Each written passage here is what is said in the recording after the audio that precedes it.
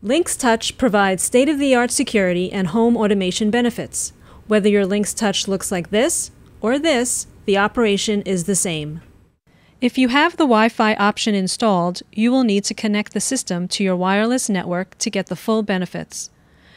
Make sure you know the name of your wireless network as well as your router's password. From the home screen, select the More icon.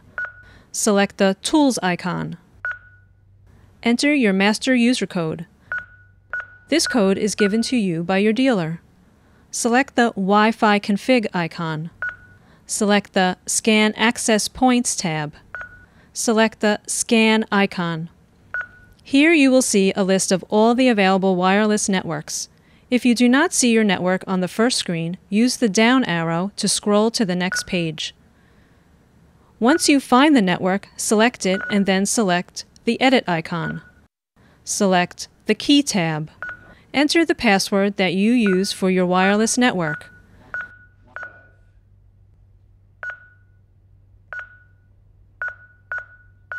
Select the Done icon.